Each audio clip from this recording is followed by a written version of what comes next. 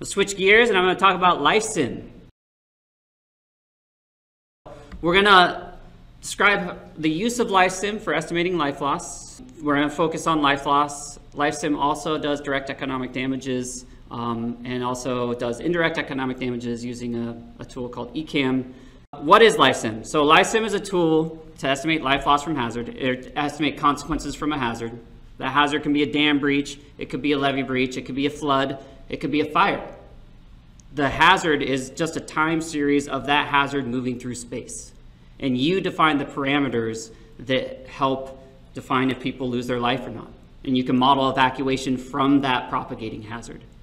So it's agnostic, it doesn't have to be a flood.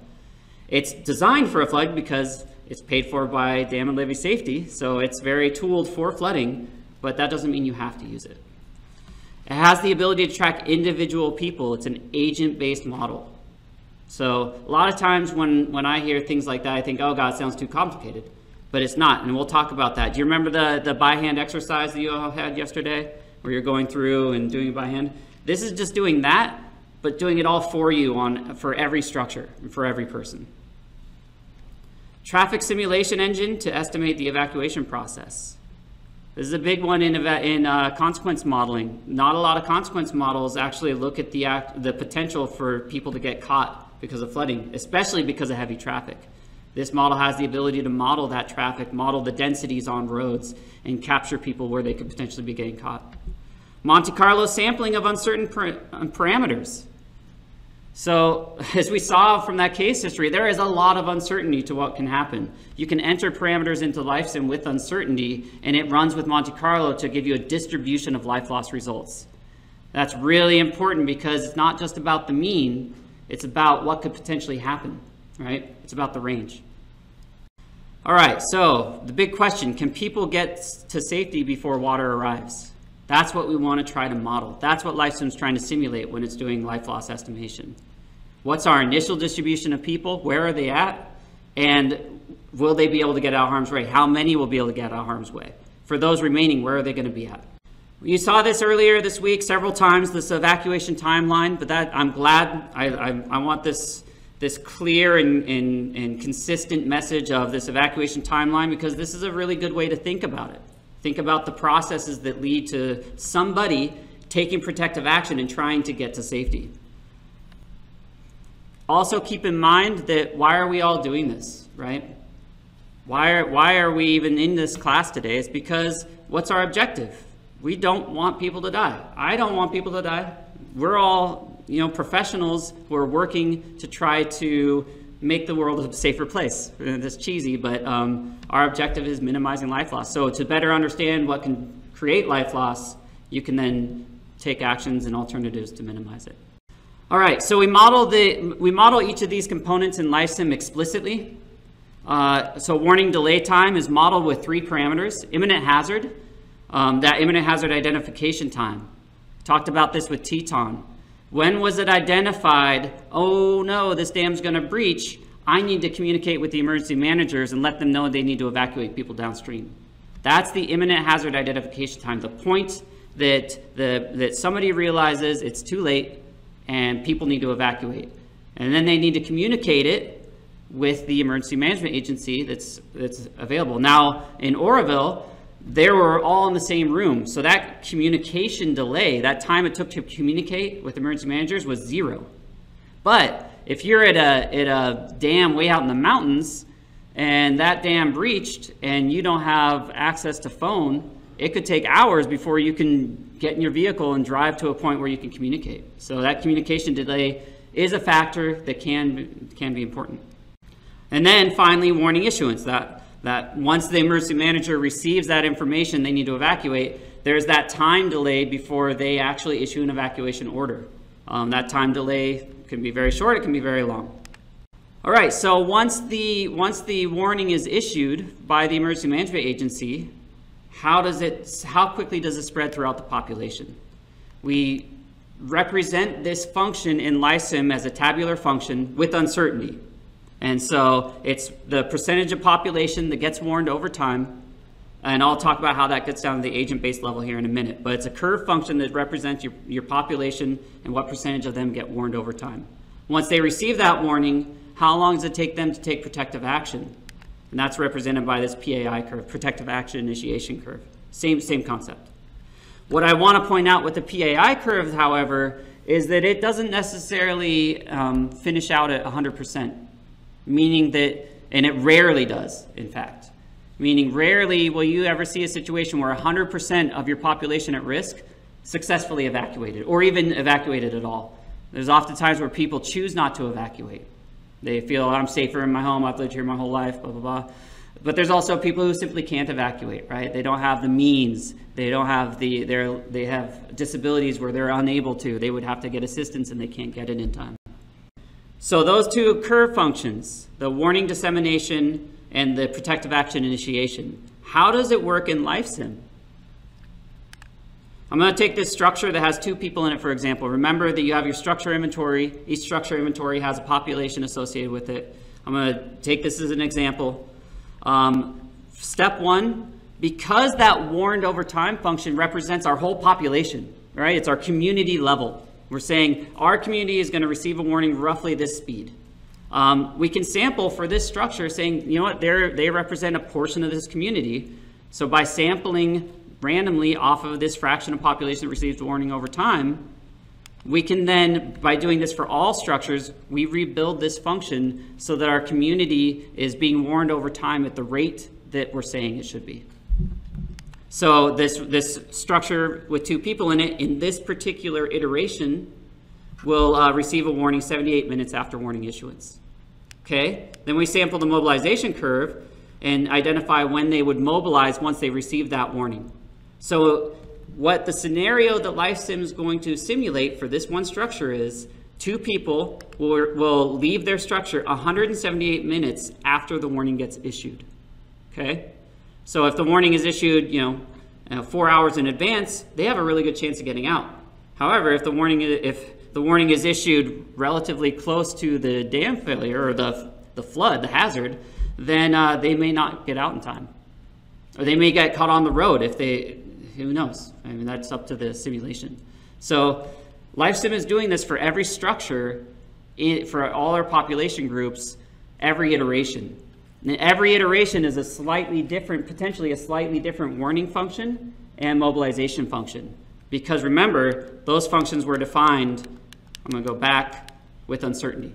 So every iteration is going to be a slightly different function based off of these uncertainty bands. Pretty interesting stuff. Here's a visual of what that looks like. So as I click next, it's going to start animating. As you remember that it samples off that warning curve to figure out when people receive a warning. When they receive a warning in the simulation, the houses turn from brown to yellow.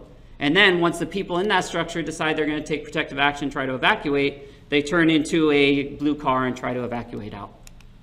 This animation is directly out of LifeSim, and this is what's happening. Now, this is one iteration, right? So in the next iteration, the warning dissemination may play out slightly differently. So different structures receive warnings at different times. That structure that I just has an example that received a warning and evacuated 178 minutes after, on the next iteration, they may evacuate like 5 minutes after the warning is issued, or not at all, depending on how the functions are defined. All right, so they've taken protective action. They decided to leave their home. How long is it going to take them to reach safety? This is a big part of life loss assessment that's often ignored, is that time it's going to take from when people take protective action to reaching safety, and the risk that they're taking in between then. As we know, cars are very unstable in floodwaters. And so that's a very high risk situation. They're imposing risks by taking that step. And we need to model that explicitly. LifeSim does. So it models evacuation two ways: horizontal, which uses a road network and destinations to simulate traffic, or vertical, if people are stuck in their house because they weren't able to evacuate in time, or if they choose not to evacuate, then it's assumed they're going to evacuate vertically within their structure. And the type of structure matters. Occupancy type matters. All right, for the horizontal evacuation, how people are evacuating when they're on the road. I know Jason had a similar slide earlier on the traffic simulation engine that's used. All this fanciness over here is simply just saying the more people there are on the road with you, the slower you're going to go. The density, it's a speed-density relationship. So we've all been on the freeway before, we're driving along, everyone's happy as a clam, and then eventually there's enough vehicles that are going onto the on-ramp ahead of you that you start slowing down, and then traffic jam, stop and go, right? That's what's simulated with this function over here, and that's what's simulated in the software. How do people know where they're going? That's the big question. So you define destinations as points outside of the floodplain, generally. And people will, when that evacuating group decides, you know, I'm going to leave, I'm going to evacuate, they're going to pick the destination they can get to the fastest as their first shot. Okay? So they're going to get on the road, not the one that's closest. This is really important. The one they can get to the quickest, based off of the road characteristics. So they may jump on a freeway if they can, because you can drive much faster. It allows for one-way roads. So one-way roads are important because if you're driving down a one-way road and at the end of that road there's flooding, it's going to be a lot harder to turn around. You'll likely get stuck. Evacuation in vehicles or on foot. Vehicles may turn around if the road is flooded. So these agents, remember it's an agent-based model, these agents, cars, when they drive to a road that's flooded, they'll either try to cross that road based on the depth, or they'll try to turn around and find a different route. If that individual agent tries to find a different route, then they will remember that that road is flooded and they will never try to go past it again. However, all the other agents that don't know yet, they're going to go and make the same mistakes. Vehicles can reroute if a traffic jam is reached. So this is big, and a lot of times, I think we've all been on the freeway multiple times, and you're in a traffic jam and you pull out your phone, you pull out Google Maps or whatever, and you say, oh, okay, it's bright red for another 2 miles. You happen to be in the right lane, so you take the next off-ramp and you go around. You reroute, right? People do that. Waze does that for you. It reroutes you based off what it believes will be the optimal path based on traffic density. This is what happens in LifeSim. So you set a certain percentage of the population that's willing to reroute when they reach a traffic jam. And when they do reach a traffic jam, they'll then look at the system in its current density of vehicles and find a new route. So it's simulating people's propensity to take actions to get out quicker instead of just sitting in traffic forever. All right, I'm not going to test you all on this or anything like that. This is kind of a step-by-step process of what's happening for each agent as they enter a new road. But what I really want to focus on is, does the vehicle enter? So is the next road wet? Yes, it is. Do I enter that road? This is a fairly new feature in LifeSim, and I think it's really cool. Used to be an ex-employee of the Army Corps of Engineers, Paul Risher. He now works for HDR. He did a deep dive when he worked with us into this, because we were thinking in LifeSim version 1.0, we had okay, every vehicle, as soon as the road reaches 2 feet of flooding, they turn around and go back. They're like, nope, I gotta find a reroute. But that's not what happens, right? People come to flooded waters and they're like, I can drive through that. A lot of times that happens. And so he did a deep dive and tried to find existing research out there, and he found some. There's actually existing research that defines people's propensity to enter a flooded road based off of the depth of water, their perceived depth of water on that road. That's great. That works perfectly for us. So we use that directly in LifeSim as a distribution. So we define a distribution of people's propensity to enter a flooded road, and then each agent samples off that distribution for their threshold of what they're willing to risk. What that means is that people are going to come up to a flooded road and potentially drive into it and lose stability and get in a high hazard situation, which is what happens in reality. So LifeSim has the ability to model bad decisions. It's great, right? So how it works, like I said, each vehicle samples a threshold, in this case 26 centimeters, or 0.26 was the sample, 63 centimeters would be the threshold. So whenever this vehicle then finds a road that has more than 63 centimeters of depth, it's going to try to turn around. Less, it's going to try to go through. Separately, the stability criteria is assigned to this vehicle, which they may be like, I can do this, and their vehicle's like, no, you can't, you're stuck, buddy. And so that's modeled explicitly in the software. Horizontal or vertical evacuations, moving from horizontal to vertical. For people that are trapped in their structures, what do? This is another flow chart, but this does the same thing here, the vertical evacuation process. So first, we assume that people are going to be able to get to their topmost livable floor, just right out of the gate. And then are they going to be able to get above that? It's surprising to be, not amazing, it's surprising, I guess, how many people don't even know how to get into their attic, right? Or wouldn't know how to get into their attic if the situation arose. And so we have to model that. We have to take that into account. Further, there's people with limited mobility who simply would not be able to get up there. So we want to be able to account for that as well. So step 1, top livable floor. Step 2, can they get into their attic or not? If they can't, they're trapped on their top livable floor, and they'll be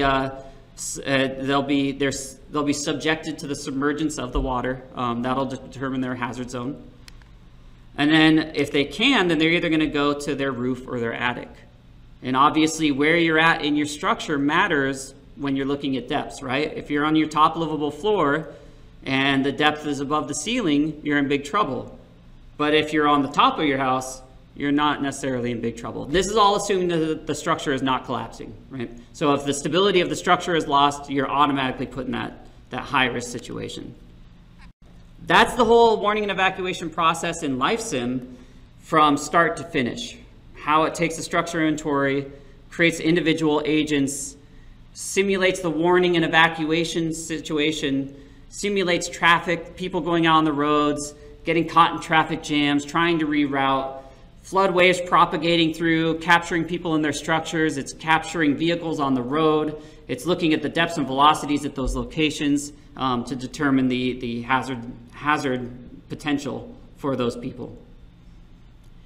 What's important is that it's doing this really, really fast. Murari is with the Department of Water Resources, and he's running LifeSim on like 700 plus dams. That's the plan. No traffic simulation, but you can run 1,000 iterations of Monte Carlo iterations, and it takes minutes, I assume. Yeah. So it's very efficient. It was designed to be efficient. It was designed to do a lot of processing really quickly so that we can spend more time analyzing the results. All right, I haven't talked about hazard zones. That's the next step, right? So we've simulated that warning evacuation process. We've simulated when people reached safety, simulated when people got caught. But how do we determine lethality? We determine that by first categorizing those that are caught into a lethality zone, either low hazard, where the relatively calm floodwaters and you can generally wade out. We saw that earlier with the fatality rates. And then high hazard, where you're in a structure that's collapsed, you're in a vehicle that's lost its stability, you're on foot and you've lost stability. The water depths have gotten above your submergence criteria, so you're submerged, fully submerged in the water. These are high hazard situations where your probability of losing your life is relatively high. So that's how we discretize these populations that get caught. It's based off of the depths and velocities at their location and the type of structure that they're in, if they're in a structure. I'm considering a vehicle a structure in that. So, looking at submergence, we talked about that vertical evacuation, how they evacuate vertically. How does submergence work?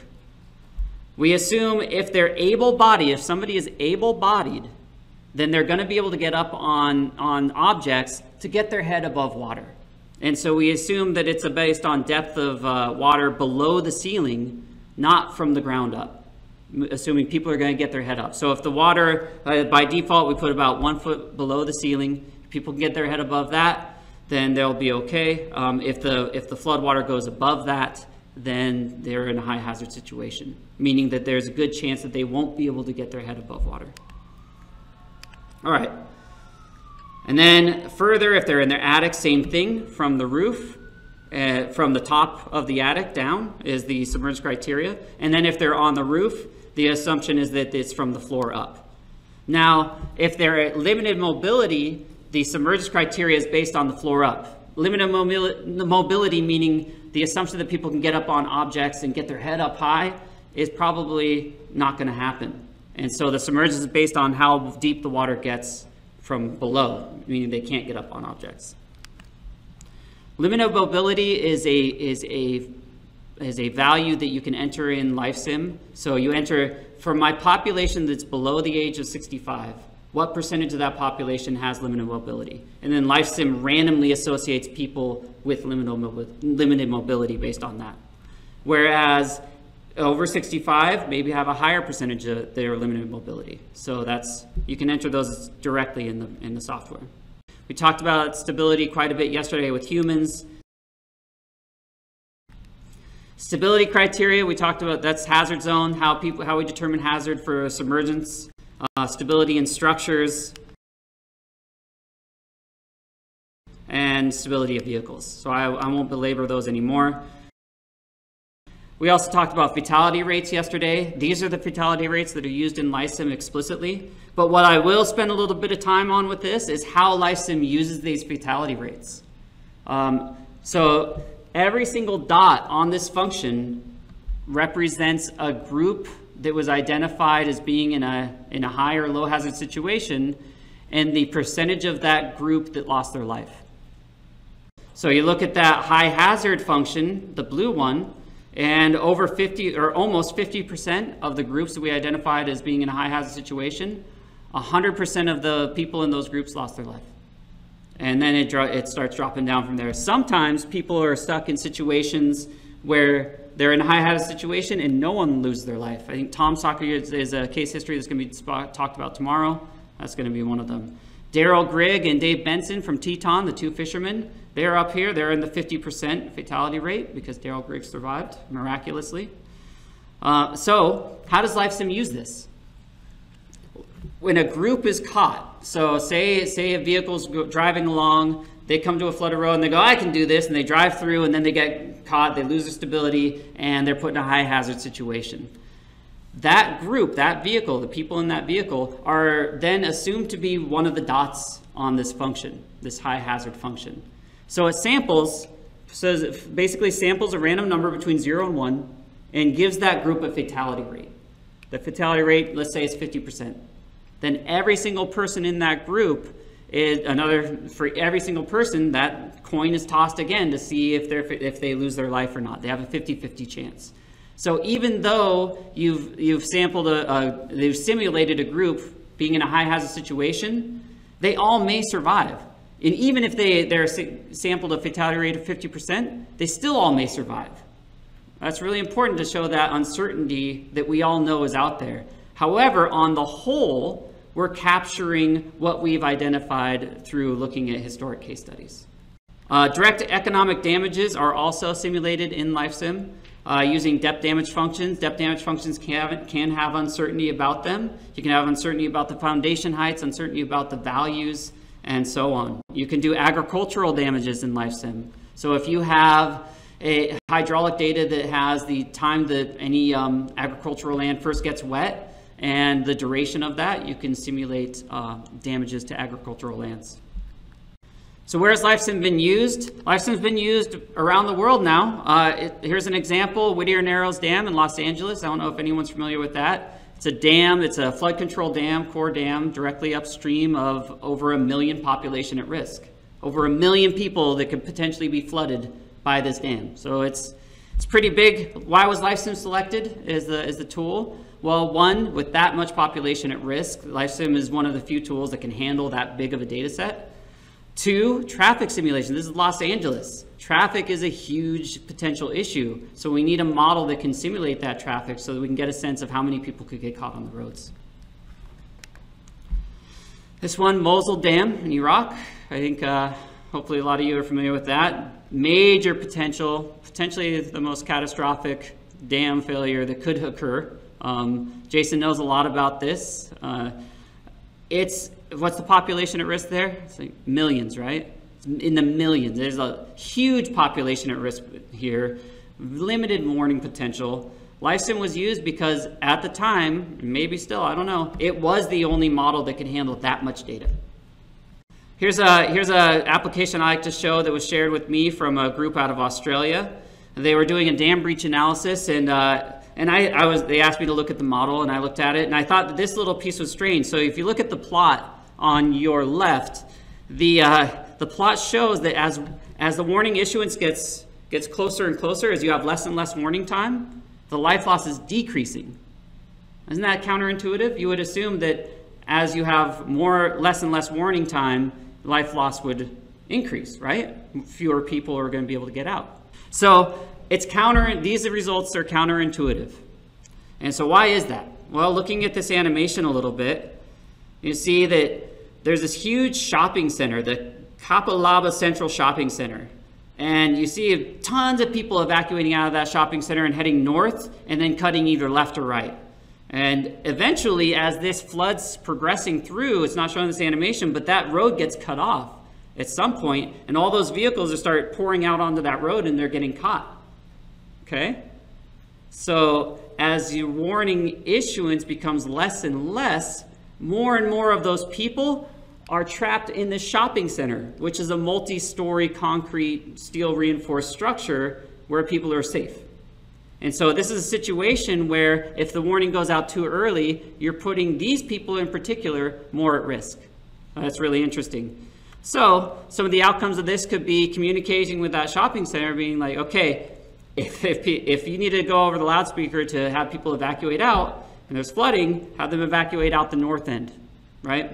Where there isn't going to be as much flooding, or notify people to stay and not evacuate, maybe give them some free lunch or something, because it's way safer in that shopping center than being out on the road.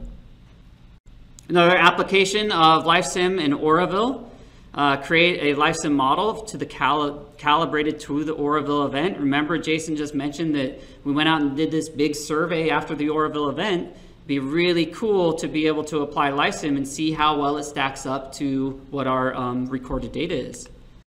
So looking at that timeline, we specifically have times for when the hazard was notified, the hazard notification time, 3:30 p.m., the decision to evacuate, and then the first evacuation warning sent, right? So that's that warning delay portion.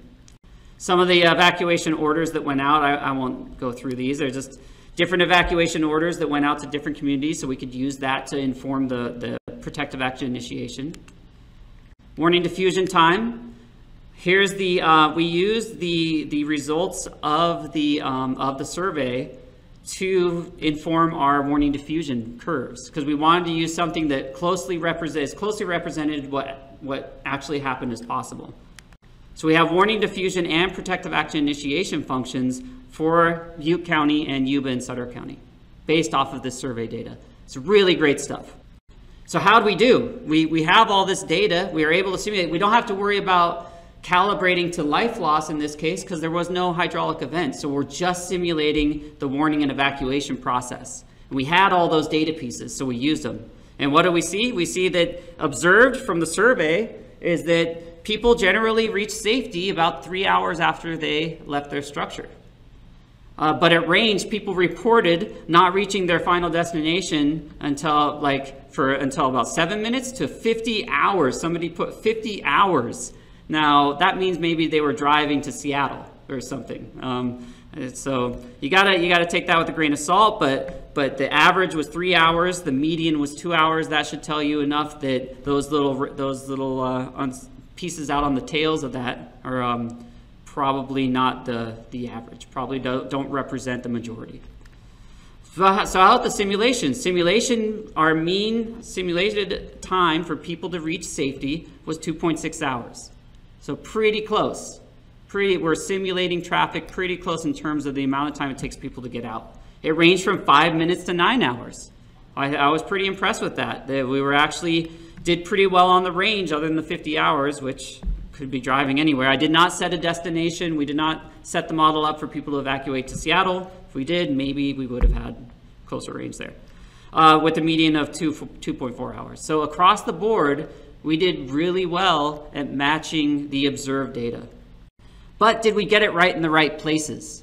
Did we match the observed data? Do we simulate traffic occurring where traffic actually occurred? So looking at that in a little more detail, Oroville, up on the northern section of Oroville, you can see the simulation results, all those blue cars, bumper to bumper the whole time. Helicopter footage during the event, you see bumper to bumper traffic all the way up through Chico. So we matched traffic really well there. Down here, we matched it pretty well. You can see a little bit of a gap, but that may just be due to the timing of when this animation was paused for the screen grab. So we matched traffic very well out of the south as well. So overall, this made us feel a lot better about the traffic simulation engine in the model and the fact that if we have good data, we can simulate what would actually happen. you can use that calibrated model to then inform alternatives. So some of the alternative analysis that's being done can then be implemented in LifeSim to see, does it really make an impact? So by evacuating people by zone out of Oroville, will it actually make a big difference in the amount of time it takes people to evacuate? Considering the very few number of egress routes out of the area, it may not. So that's something that you could look at directly in the software. That was my overview of LifeSim.